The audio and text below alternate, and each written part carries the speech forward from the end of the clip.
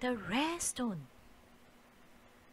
A farmer dug up a rare stone while he was plowing the land. It was smooth and shiny. The farmer took the rare stone to the markets the next day together with his harvest. At noon, a rich merchant passed by and spotted the rare stone.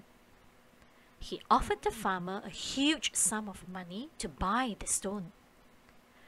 "This is a gem that could hardly be found in the world."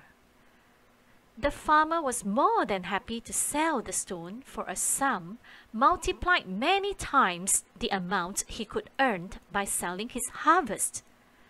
He took the money and rushed home immediately, for he knew that there were more stones like that in his farm.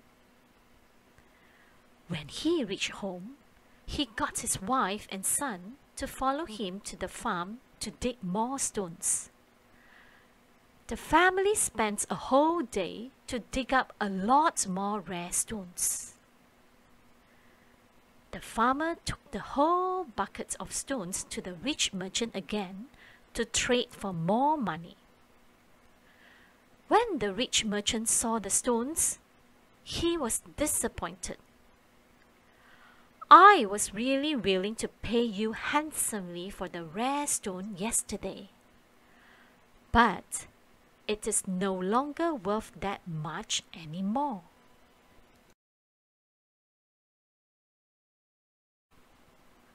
Whisper of wisdom. The rarest thing in the world is how humans sees value in a stone. Self-reflection. Why do you think that the rich man was willing to pay so much for the first stone? Were the buckets of stones valuable? Why? Why are rare things valuable? What are some rare things that you know of?